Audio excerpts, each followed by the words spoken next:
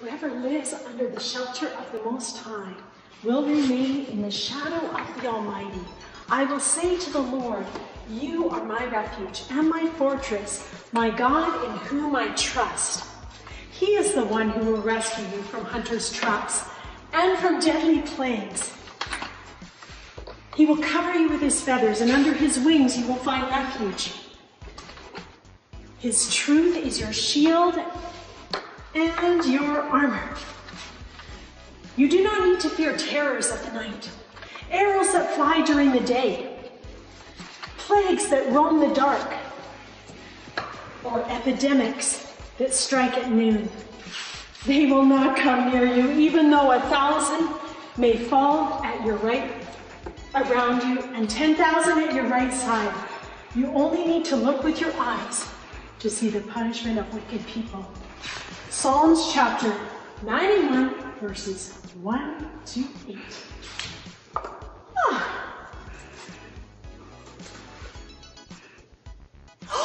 ZZZ kids, where'd you come from? You're early.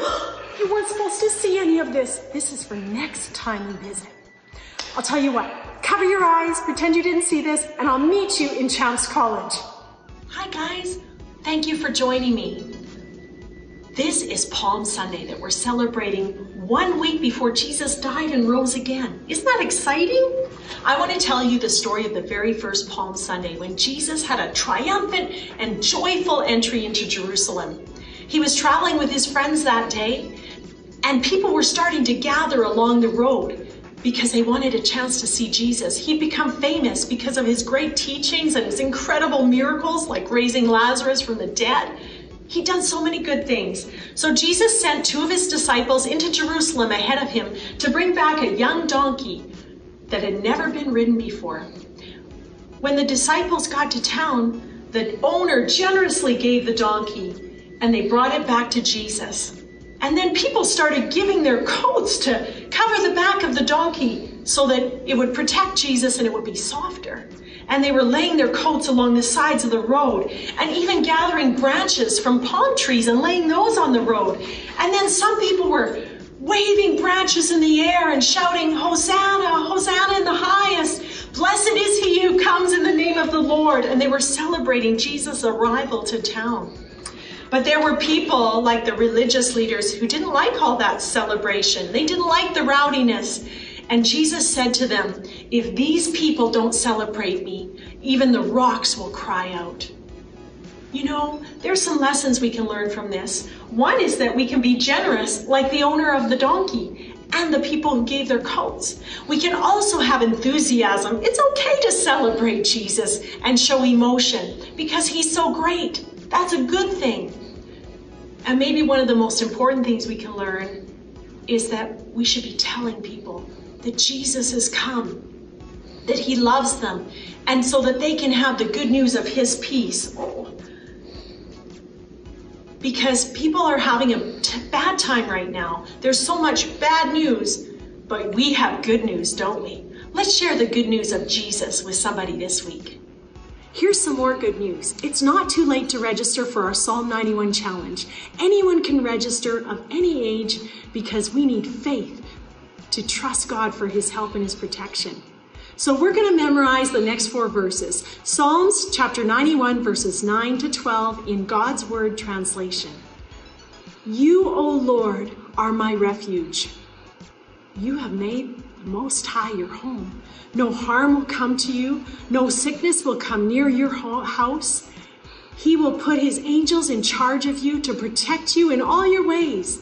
They will carry you in their hands so that you never hit your foot against a rock. I'm going to pray with you before I give you this week's assignment.